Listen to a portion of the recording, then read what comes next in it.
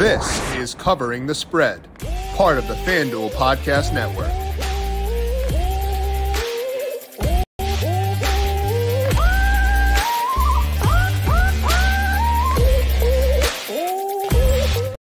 We are now 2 months into the 2024 MLB season, which means we've gotten a pretty good sample on all teams and all players, and we can kind of tell what they're going to be from this point on. And I think it's a good time to dive back into the futures market, something we have not discussed since, I think, pretty early on in March. So what we're going to do today is take a look at the futures market of FanDuel Sportsbook, outline where I see value.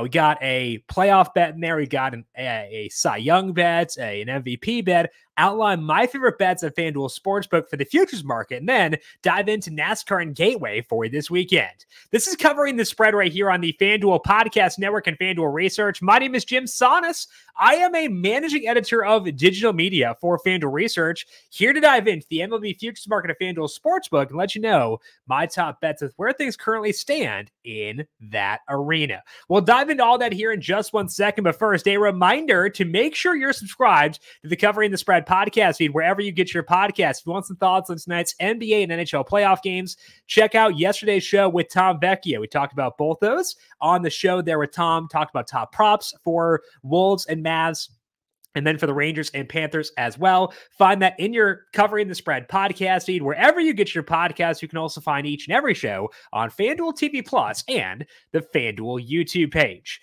The NBA Finals are almost here, but it's not too late to get in on the action with FanDuel, because right now, new customers get $150 in bonus bets with any winning Push that one back. With any winning $5 bet, that's $150 used on same-game parlays, live bets, championship futures, and so much more. The seats is now stuck in my nose. This feels great. There is no better place to bet all the playoff action than America's #1 sportsbook, FanDuel, official sports betting partner of the NBA. Must be 21 plus and present in select states. First online real money wager only. $10 first deposit required. Bonus issued as non-withdrawable bonus bets, which expires 7 days after receipt. Not available in North Carolina. Restrictions apply. See terms at sportsbook.fanduel.com. FanDuel is offering online sports wagering in Kansas under an agreement with Kansas Star Casino LLC. Gambling problem? Call 1-800-GAMBLER or visit FanDuel.com/RG in Colorado, DC, Illinois, Iowa, Kentucky, Michigan, New Jersey, North Carolina, Ohio, Pennsylvania, Tennessee, Vermont, and Virginia. Call 1-800-NEXT-STEP or text NEXT STEP to 53342 in Arizona, 1-888-789-7777, or visit ccpg.org/chat in Connecticut, 1-800-9-WITH-IT in Indiana, 1-800-522-4700. Visit ksgamblinghelp.com in Kansas, 1-877-770-STOP in Louisiana. Visit MD Gambling Health Oregon, Maryland, 1-800-GAMBLER.net in West Virginia, 1-800-522-4700 in Wyoming. Hope is here. Visit gamblinghelplinema.org or call 800-327-5050 for 24/7 support in Massachusetts, or call 1-877-HOPE-NY or text HOPE-NY in New York. Let's dig in now to the futures market of FanDuel Sports. We're going to outline my favorite bets of where things currently stand. We're going to start things off here by talking about a playoff market and a team that has looked pretty good so far this year. Might not win their division, but I think is undervalued to make the playoffs overall. That team is the San Diego Padres to make the National League playoffs. They are currently -115 at FanDuel Sportsbook, and I think that's a good window at which to buy them. Probably not going to chase down the Dodgers. We know that. They're not juggernauts right now, the Dodgers, but they're probably going to win this division. But the Padres are still in a very good spot overall, and their advanced numbers so far are very good. And they are currently in the playoffs. They have a half-game lead over the Cubs and the Cardinals in the wild card race, tied with the Giants in that second wild card spot. But they're a team that is playing very well. They're excelling in every key area except for defensively. They have a 114 WRC plus in their current active roster. Their starters have a 3.62 skill interactive ERA, and their relievers are at 3.34. So above average numbers in all three of those categories. Manny Machado is starting to look a bit healthier. Jay Cronenworth has made some gains over the offseason, and those seem pretty sticky, I think. And having Matt Waldron suddenly become, I don't want to say an ace, but like a good pitcher as your fifth starter is a nice lift for a team that I had pretty big concerns about the rotation entering this year. FanGraphs has the Padres playoff odds at 59%. The implied odds at -115 are 53.5%. So a good gap there. And I lean more towards the Fangraphs side of things based on the data I was just discussing when it comes to what they've done so far this year. So the Padres minus 115 to make the playoffs. I think that's a pretty good number. They're not going to win the division, but still in a good spot overall. And I think they've got the strength to emerge in the NL wildcard discussion. So give me the Padres minus 115 to make the playoffs in the NL for this year. I was careful when discussing the Padres not to speak too ill of the Dodgers because our other two futures bets revolve around the Dodgers. Not taking the World Series odds because those are aggressively short. They are at plus 260 right now there. But there are a couple of divisional markets where the Dodgers, to me, do make a lot of sense. The first one is the National League Cy Young race, or the National League MVP race, where Shohei Ohtani is plus 480, following Mookie Betts at plus 125.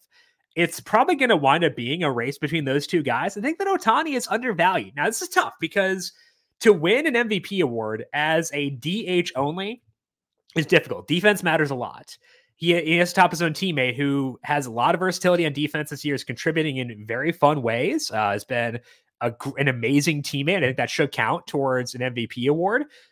But Ohtani is playing so well right now. His expected WOBA is 457. That is up from 427 last year and 383 the year before that. It is absurd what Ohtani is doing in terms of the expected WOBA, but that also does not account for the fact that he has 13 stolen bases this year too.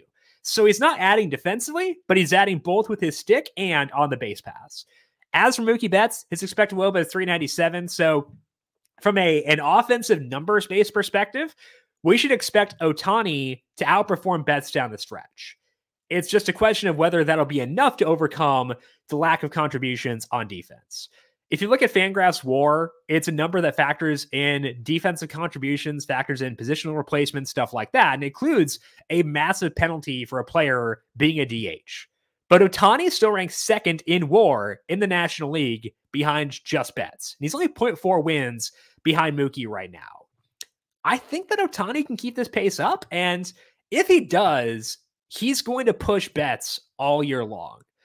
Also, maybe lower injury risk for Ohtani being just a DH, whereas Betts is playing playing the infield as well. So taking Ohtani at plus 480 now is pretty enticing to me. I think there's value there. I think it'll be primarily these two guys, but duking it out. And I get to bet on the best baseball player of all time, so I'm okay doing that. So we'll take Ohtani to win National League MVP at plus 480. Mentioned that there was a second Dodgers-based prop as well, or second Dodgers-based future. That's going to be Tyler Glasnow to win the Cy Young. Right now, Glasnow at FanDuel Sportsbook is plus 850 to win the NL Cy Young. I don't think we just shortened to plus 750 since we were talking. So maybe not as much value there on Glasnow at that point, but I like the overall setup for him, given that he's trying to chase down Zach Wheeler and Chris Sale. I think that Glasnow can do that. And obviously people have a similar thought if they're betting down plus 850 to plus 750. But let's outline the case for Glasnow here. He has a 3.04 ERA this year, so good results, but his skill interactive ERA is 2.71. And his expected ERA is 2.40. So his peripherals are even better than what the results have been thus far. The strikeouts for Glasnow may come down based on his swinging strike rate, not getting as many whiffs as he would like, but his other numbers are really good as well. He has let up just a 6.5% barrel rate this year, which is exceptional for a player who gets as many strikeouts as he does. Now, the results for Glasnow have not been as great recently, where he's let up a couple runs. The velo is still good, not quite as good as it was early on, and that's concerning, given it's a guy with Glasnow's injury history. But we do see things like that, short blips in velocity for pitchers at times, and it's very possible that's what this is. But Glasnow pitches for the best team in the sport. He's the clear ace on that staff, and his peripherals are better than his results right now. I also like that he doesn't have to overcome Tarek Skubal, because that would be frightening. Skubal's been a monster. So I think the plus 850 or plus 750 is long enough to alleviate some concerns around the slight dip in results and velocity recently. So yes, it is shortened. Yes, that is annoying to have that happen in the 30 minutes between looking at this and when I'm recording, but I do still think there is some value in Glasnow plus 750. So futures I am eyeing right now at FanDuel Sportsbook are the Padres to make the playoffs at -115, Shohei Ohtani to win NL MVP at +480, and Tyler Glasnow to win the NL Cy Young +750 at FanDuel Sportsbook as of right now. Did want to also talk NASCAR for today because they're out in Gateway this weekend. Cup Series and Truck Series are in Gateway. The Xfinity Series out in Portland at a road course. Should be a pretty fun race there. Today, we're going to focus on the Cup Series, and similar to last week, most of the value lies in the top 10 mark. And that could be kind of scary because top 10s were not kind to me last week. Was kind of leaning on some chaos in that Charlotte race, and it didn't run long enough for the chaos to transpire. I got a lower volatility rating for this track, given it's a flatter track than we had for Charlotte. So not as dependent on volatility to come through here. But there are 4 different top 10 markets where I see value at FanDuel Sportsbook in this race. Let's start things off here with the one that is the shortest odds. That is Noah Gragson. He is 3-1 to finish inside the top 10 at FanDuel Sportsbook for this race. And I think that's a pretty good number on a guy who's looked good the entire year. I've got Gragson 32% for a top 10. His implied odds are 25%. Overall, Gregson's been very good this year. He has been at his best in this rules package. He finished 6th in Vegas, 6th in Dover, 9th in Kansas, 14th in Darlington, and those are all using the same rules package as will be in place this weekend at Gateway. Gateway is a flat track, though, so even though Phoenix is not in the same rules package, I do put Phoenix into the model because I do think that it is a skill to run on a flatter surface, and Gregson finished 12th there. So a different package, but a more similar track. So we've seen Gragson have consistent success on this track type and in this rules package. It's not a huge surprise given that he did well in Xfinity as well. So with Gragson, last year was a struggle. It was really bad, and he deserved to get fired. But I'm going to throw that out for him entirely based on what he's done here. So I think 3-1 is too generous for a guy to just get a top 10. So Noah Gragson, 3-1, the first place I am turning. The second top 10 I like is on Daniel Suarez, currently 5-1 at FanDuel Sportsbook. And I'm guessing Suarez is here because he's been really slow throughout the spring. And he said so. He had to send out like an apology video to his fans saying, hey, sorry, I suck right now, which is not a great sign for betting a top 10 market. But Suarez also said in an interview that they were trying things out. He is qualified for the playoffs already via his win in Atlanta, whereas his teammate Ross Chastain is not. So Suarez is trying to find his way into they're trying to find something that can help him in the playoffs. And he admitted that they are experimenting. Those experiments did not work. And he said, hey guys, I can't do this anymore. Please take me out of test mode effectively. And they have stopped doing that. It didn't initially turn things around right away for Suarez because he was struggling the first couple of races where they reverted those changes back. But last week in Charlotte, Suarez was very good. I thought that was pretty encouraging. He also finished 7th here last year. He had a 7th place average running position. He also tends to run pretty well in Phoenix. So I'm willing to overlook the recent lack of speed for Suarez, given they've been experimenting for the playoffs. So Suarez, 21% finished top 10 for me. He is at 17% implied, big enough edge for me to go there and buy low on Suarez, a guy who has been experimenting of late. The biggest top 10 value for me at FanDuel Sportsbook right now is on Michael McDowell to finish inside the top 10. He is 19% for me versus just 13% implied. And McDowell is similar to Suarez, where in Gragson, where he tends to run well on either flat tracks or tracks in this package. He finished 8th in Phoenix, a flatter track using a different package, but 10th in Kansas, 10th in Darlington. So good form for McDowell on what we deem the relevant tracks. He also finished 9th here last year, and back in 2022, he had an 11th place average running position at this track. So you put that, which is overall good form on this track, and put it into a car that has been a lot faster this year, a tier 1 Ford organization, and it's probably going to lead to a decent amount of speed. So McDowell, my biggest value to finish inside the top 10 for this week at FanDuel Sportsbook, was as long as 8-1 yesterday. It's shortened to plus 650. I think that movement is justified and still not enough to bridge the value gap. So I'll take McDowell to finish inside the top 10 plus 650 at FanDuel Sportsbook for Gateway. The final top 10 where I see value is a long shot. And long shots are long shots for a reason, especially when it's to finish inside the top 10. But Ricky Stenhouse Jr. is an 8% finish top 10 for me versus 5% implied at 20-1. And I think the market is just way too low on Stenhouse right now. He was running really well here in this race last year, where Stenhouse actually finished 6th in the second stage. You don't see Stenhouse earn stage points very often, but he did here last year. He ran 219 laps, and he was in the top 15 for all but one of those laps. He then got caught up in a crash where Austin Cindric wrecked Austin Dillon. It was not of Stenhouse's fault. He was on the outside, and they decided to have a peeing match inside of him, and it got Stenhouse caught up. Stenhouse has been better in this rules package this year than in the short track package. Had a good car in Texas, 15th place, average running position in Dover, despite some issues there. So I think that 20-1 is way too long. Now, again, I'm not even above 10% on him, so I'm also low on Stenhouse, but I think the market is lower than it should be as well. So we'll take Stenhouse 20-1 for a top 10 as the final top 10 this week. So the 4 top 10 bets I like at FanDuel Sportsbook: Stenhouse top 10 at 20-1. Michael McDowell top 10 at plus 650, Daniel Suarez 5-1, and Noah Gragson top 10.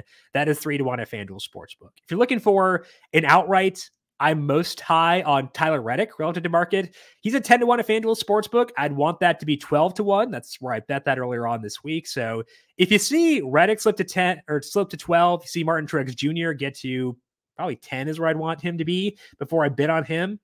Maybe 950, somewhere in that range. If they lengthen a bit, I'd buy into those guys, but I think the true value for this week lies in the top 10s we discussed earlier on. That's all that we have here for today on Covering the Spread. Again, don't forget to check out the NBA NHL podcast with Tom Vecchio from yesterday to get some thoughts on this weekend or tonight's games in the NBA and NHL. Also tomorrow, breaking down UFC pay-per-view with Austin Swain. He'll swing by, break down his top bets for UFC 303.